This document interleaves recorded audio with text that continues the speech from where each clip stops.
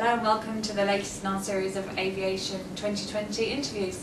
This week I'm happy to introduce our Chief Economist, Peter Morris, who will be discussing the implications of the UK Competitions Committee's decision to sell off 3 of its airports. So Peter, what's your take on yesterday's decision?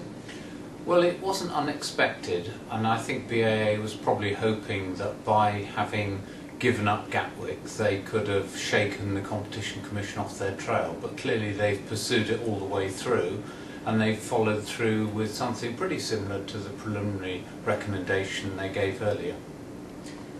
What can we learn from this event? What are going to be the implications of it for the wider community?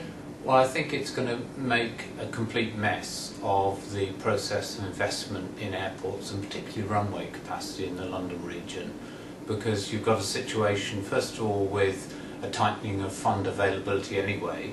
Added to that, you're seeing downturns of 10 to 15% or so of traffic at both Gatwick and Stansted. So it's not a good time to sell an asset, and it's not a good time to have a clear view about what the airport world in London is going to look like for the next 20 years.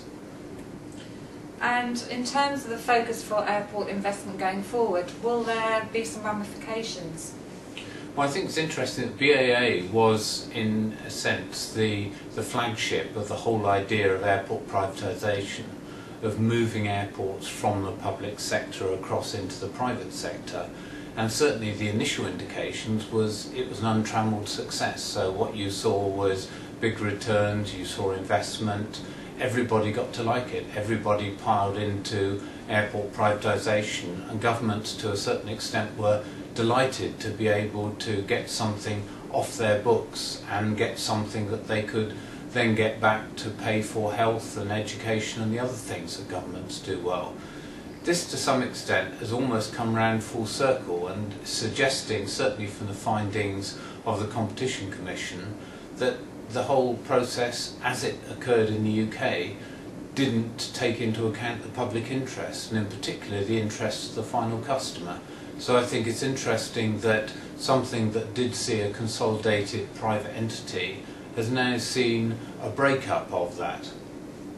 And do you think this is likely to occur in other parts of the world then, a similar selling off of airport assets under private ownership? Well, I think the process of privatisation is unstoppable for the reasons that governments are looking to cash in whatever they can, particularly as public sector debt rises and the problems in other areas of government increase.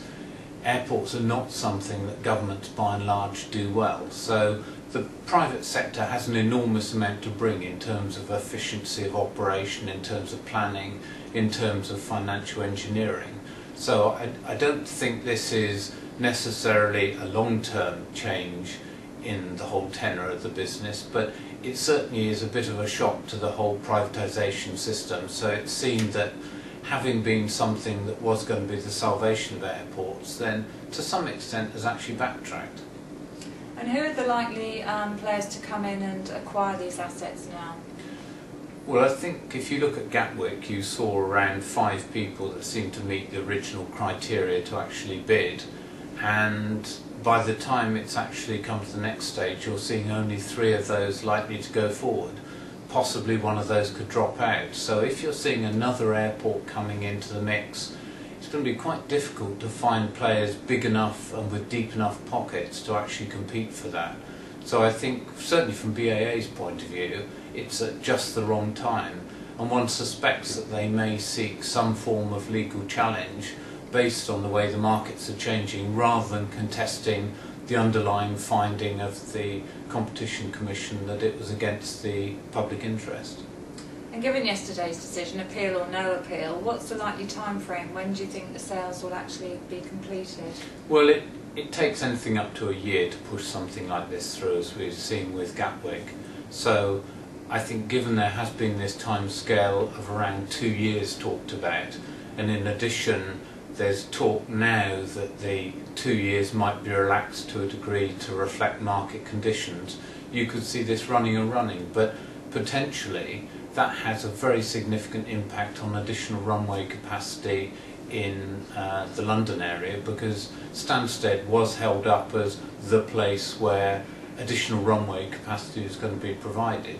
Now it looks like that horizon that was 2016 could be moving back to 2017-18, possibly 2020. So then you have a situation of both Gatwick and Stansted unlikely to get any additional runway capacity that is urgently needed despite the recent downturn before 2020. Thanks very much, Peter, and we'll be following this topic very closely in our upcoming webcast on April the 23rd. Thanks very much. Thank you.